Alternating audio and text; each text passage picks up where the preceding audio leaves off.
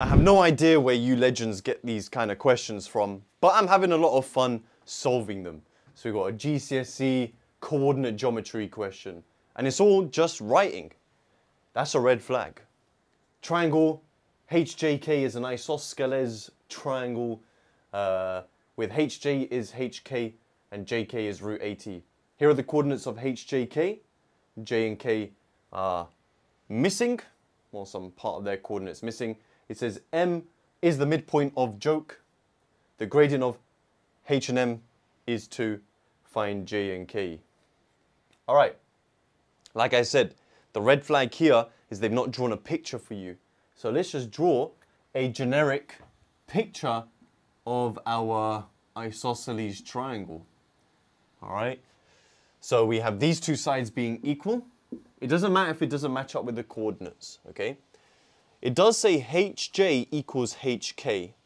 HJ, HK. The common is H, J, and K. Okay? Ah, yeah, okay. So JK is root 80. So this here is root 80. Which they didn't even simplify it, which gives me an indication that it's probably a non-calculator question. We have J, which is J and 15. H is -4, 1. And K is 6K. We've said M is the midpoint of JK. I don't even know why that's relevant. M is the midpoint of JK. All right, I guess it's relevant somehow. Then the gradient of H and M. Oh, that's why. So this gradient is 2. Bruh.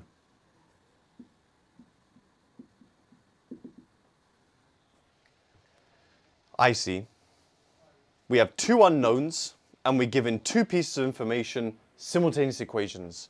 Nice. All right, where are we going to form our two equations? The first one is what they gave me, that the distance between these two coordinates is root 80, okay? So, how do we write or find the distance between two coordinates? Well, it's basically like forming a triangle. So say this coordinate was 1, 2, and this was 3, 5. To work out that distance, we work out how much we're going across in the x and how much we're going across in the y. To go from 1 to 3, you do 3 minus 1, which is 2. Then you do 5 minus 2, which is 3, to get the change in y and the change in x, and then you do Pythagoras. So you subtract the coordinates and then you do Pythagoras, all right? That's what we're going to do here.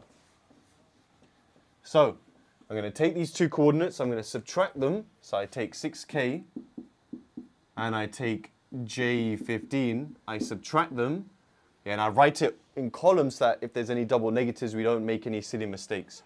We get 6 minus j and k minus 15. That's my change in x, that's my change in y. So 6 minus j, k minus 5, we do Pythagoras to those. So we're saying 6 minus j squared and k minus 15 squared, doing Pythagoras. They've already told us this. It's going to be this squared, well, the root just disappears, 80. Okay? I'm actually not going to do anything with that for now, because I don't want to expand that and just do weird things with it, because then you're going to get 2j's and k squareds and j squareds. I like it like this. The next thing we need to think about is this midpoint and that this gradient being 2. So it looks like we're going to have to find the midpoint by adding these and dividing by 2. Yeah, that's how we find the midpoint between two coordinates. We add them.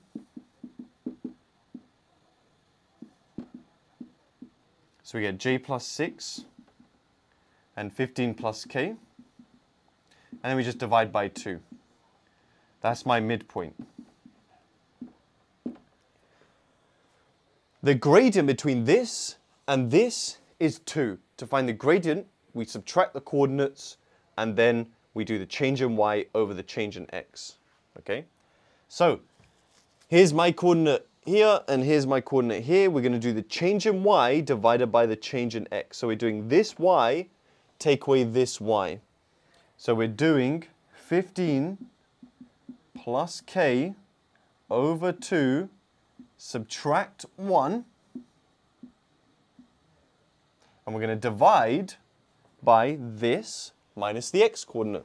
So we're going to do j plus 6 divided by 2, subtract minus 4, which becomes plus 4.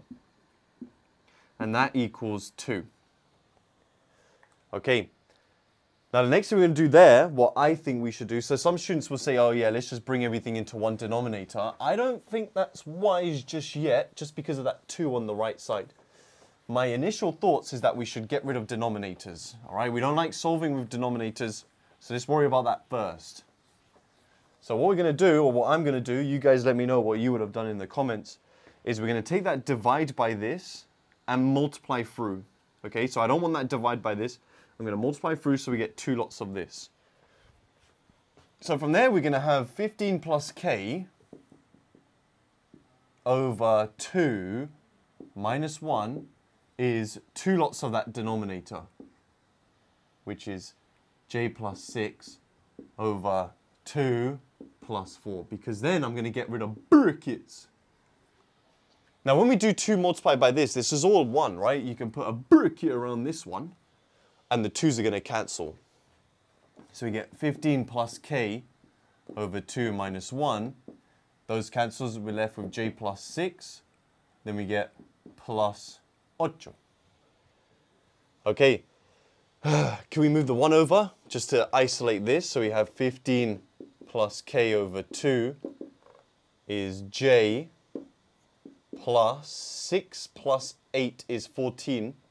Add the 1, 15. Then should we times everything by 2? So remember, this we're going to protect. We're going to times everything by 2 to get rid of those denominators.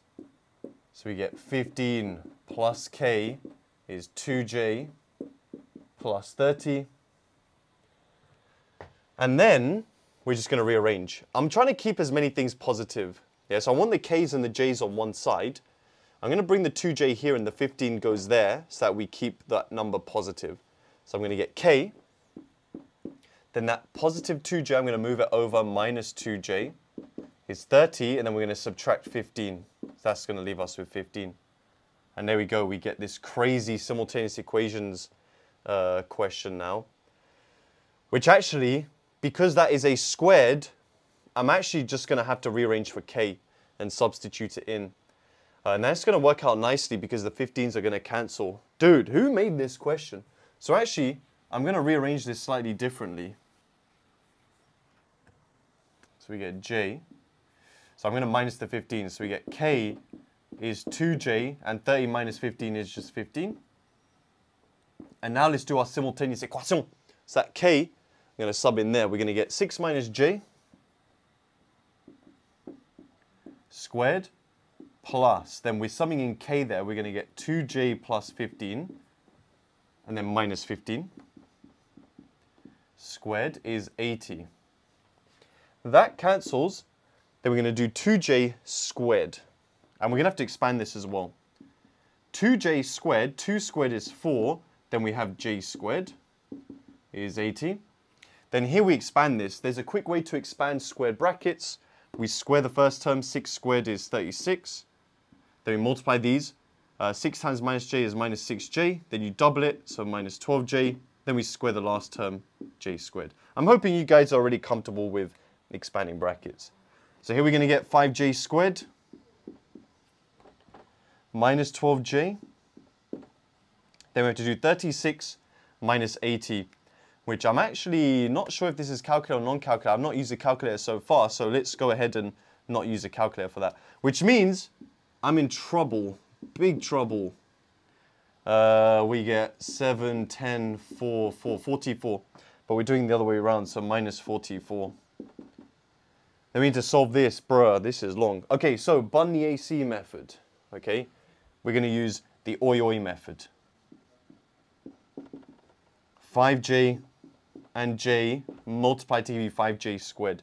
Now for 44, what are my options? I have 1 and 44, 2 and 22, 3, 4 and 11, and that's it. I always suggest that you stick to the numbers closest together first. Okay, now you're saying with the 4 and the 11, Yeah, where would you put the 4 and where would you put the 11? I'm definitely not going to put 11 here because then 5 times 11 is 55. You're trying to make 12. It's just going to be too big. So if you are going to do it, you'd most likely put the 4 here and the 11 here. And this is where the oi method comes in. We do the outers multiplied together. Now that gives me 20j and this gives me 11j. Can 20 and 11 make 12? The answer is no. So this option does not work. So I'm going to use that exact same logic with the 2 and the 22. So I'm going to put the 2 here and the 22 here. 5 times 2 gives me 10j, and this is 22j. Can 10 and 22 make minus 12? The answer is yes, if you have minus 22 plus 10. So we get plus and then minus. Nice. Now, the question, I've rubbed it out now. If I remember correctly, it did say j was negative, and I'm praying that was correct because I'm going to get 2 solutions here, but I'm only going to use one of them. All right? So I have either 5j minus 22 is 0 or j plus 2 is 0. Because this is going to give me j is minus 2. But that's not allowed because j would... Oh, wait, no. Oh, no, it said j was negative. So that's the one we do want. Usually, like, these things are positive, right? Anyway, j is minus 2. I guess they wanted you to keep it as a nice number. Here you'd get 5j is positive 22, then divide by 2, which is not allowed as j is less than 0. So we get this. And now we can get k by subbing to here. 2j plus 15. So you get minus 4 plus 15. K is 11. And that is your solution. This would probably be 7 marks in the exam if they were to ask in the GCSE paper. But whoever sent this to me, it looked like it did come from a GCSE paper. The question number was 22. So if you guys can let me know where it came from, that would be cool. But guys, incredibly tough GCSE question, but if you learned something, I'd appreciate if you hit the like button. It expands the reach so that more students can get access to this. Subscribe for more maths content. If you're interested in my GCSE courses, there is a link in the description.